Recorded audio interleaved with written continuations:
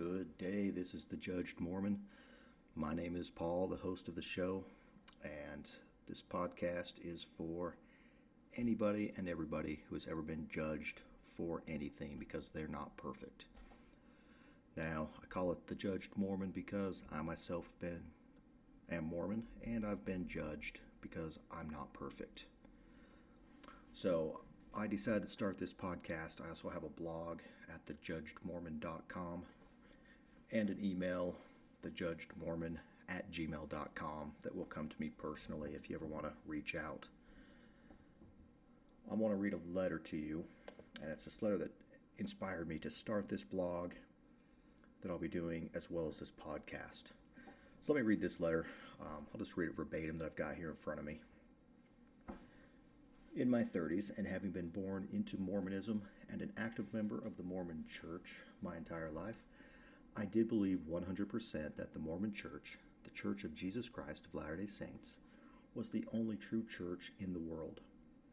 What changed? Well, let's call it the day of the internet has been here, and many, many things are now available. Growing up, I would go to church and always hear the same topics. Joseph Smith was a prophet of God. Pay your tithing. Pray to God every morning and night. Read your scriptures daily. Repent, and families can be together forever.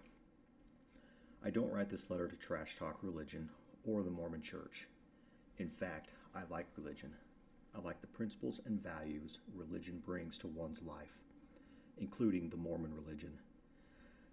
And in all fairness, I believe many people of the Mormon Church probably don't know most of what I have discovered through research on the many different topics I have learned more about.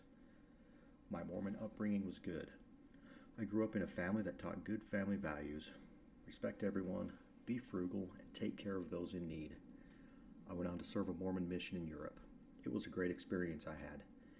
It was during my Mormon mission that I began to question and look into the different teachings of the Mormon Church. I would be asked questions that I didn't truly know the answer to. Many questions regarding polygamy in the early years of the church, and a couple of times I was asked why African Americans were not allowed to hold the priesthood in the Mormon Church until the 70s or 80s. I knew very vague answers that I was taught, and I knew these answers were no longer enough. My time in Europe is when my studies began. I was in my early 20s. I heard over and over during my years that the Mormon Church is Christ's church. Jesus Christ is the head of the church, and it cannot change because God and Jesus Christ are perfect, and they would not allow their church to become corrupt or change. I was constantly taught that God and Jesus Christ speak to the Mormon prophets, and that's why the Mormon Church is perfect, because the prophets are God's mouthpiece on earth, and we are to believe and follow everything the Mormon prophet says due to the revelation he receives from God. This is not necessarily something unique to Mormonism. I mean, many churches have heads that lead and say they receive inspiration from God. Now, I will not say these men are liars. I have heard many preachers speak, and they share great, wholesome messages that I agree with and feel are true. But I have to question the Mormon prophets' words when they begin to contradict or even change what past prophets of the Mormon Church have said. One such preacher I used to listen to on TV as I would prepare to get myself ready for church, a Mormon church. I would listen to Joel Osteen on TV. I would listen to this man speak and preach, and I never heard him say anything that was contrary to my own beliefs or what I was taught in my Mormon church. Who am I to say that this man is not inspired by God to preach a beautiful message to all who will listen? Many different preachers from many religions teach and preach a beautiful message. I cannot say only Mormon leaders are inspired by God.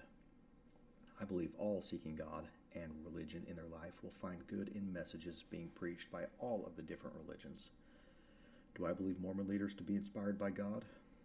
Only sometimes. I am writing this letter because I have learned information during the past few years that have made me question what Mormons believe, and if the Mormon Church is the only one true church on earth that is guided by Jesus Christ. If this was true, then anything perfect does not change. Anything perfect will always show the love of God toward everyone, regardless of nationality, skin color, or sex. In recent years, I have discovered words from early church leaders that did not speak of love for everyone. I have found some basic church principles and teachings have changed. With my research, I began to ask more questions, which led to more research and more questions, etc. I can tell you that I still attend Mormon church on Sundays when I'm able to attend. I participate in different church callings asked of me. Not all of them. I have no problem saying no. I continue going to the Mormon church because I like the values and teachings of God's love that is shared each week. I will not say I believe Joseph Smith was the prophet of God. I will say he was the first prophet of the Mormon church, but to me that does not mean he was called of God or that he even spoke with God. Let me compare this. I believe the Pope for the Catholic Church is the head of Catholicism. Whether you call someone a prophet, a pope, a rabbi, etc., I look at these titles all the same. They are titles of religious leaders. Individuals can take the title and believe what they want. If someone wants to believe that a specific title means that person speaks to God or receives inspiration for the world, then that is their belief. I believe Joseph Smith was a prophet of the Mormon church because that's the title he carried. I do not believe the title automatically means he spoke with God and Jesus Christ, and that Jesus Christ has directed the Mormon church through man on earth.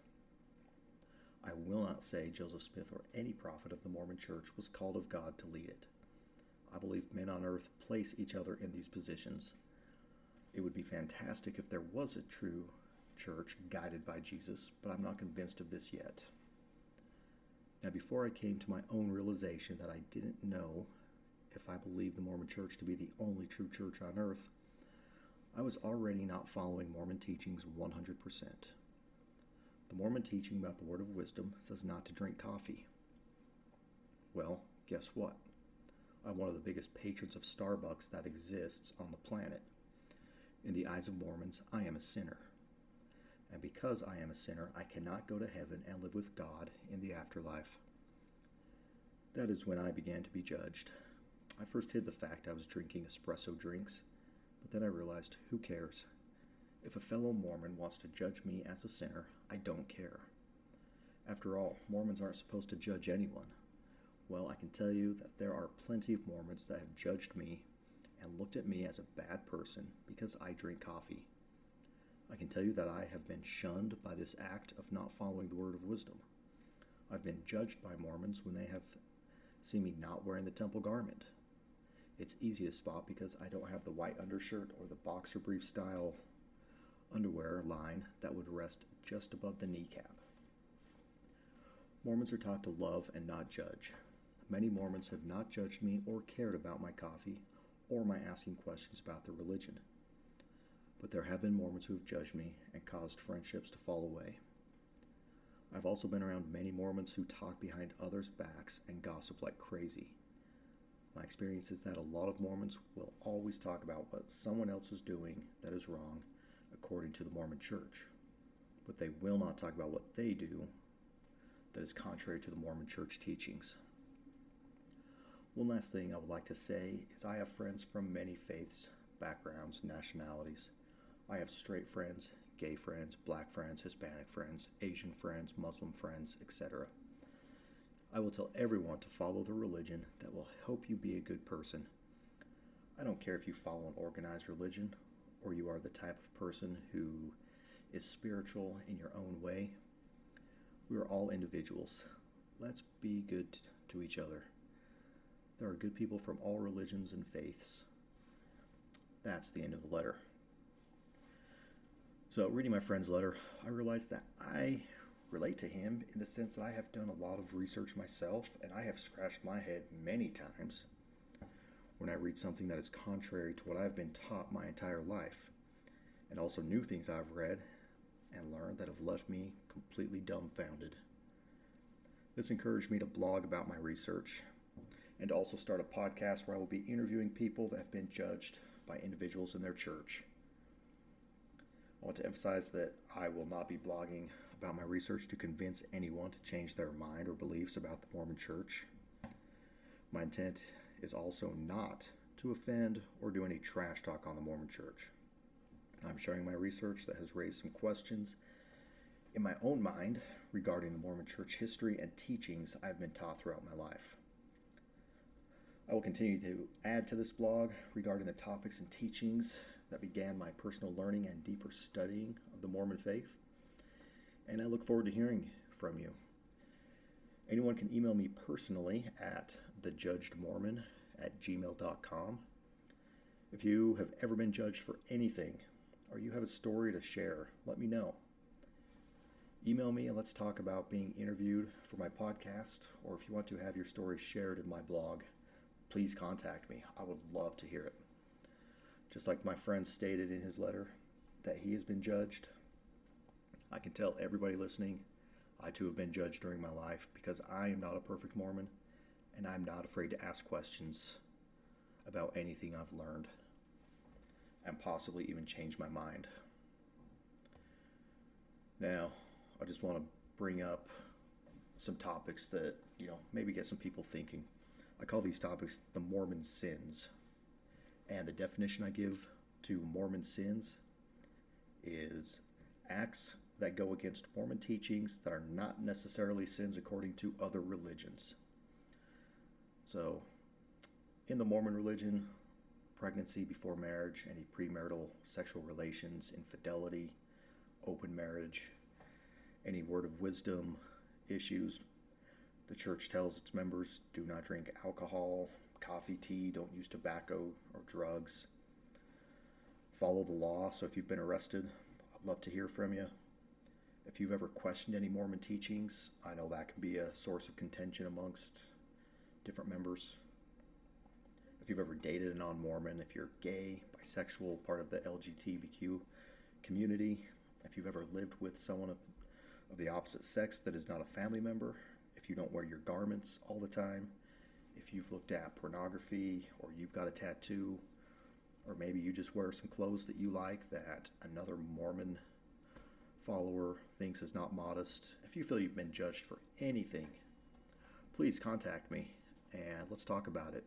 I'd love to get you on the show, interview you about, how it's made you feel, how it's changed your life, if at all, and whatever feelings you may have towards the church, if that's changed.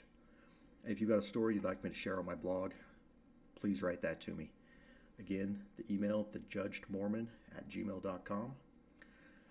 Thank you, everybody, for listening to this episode today, and until next time.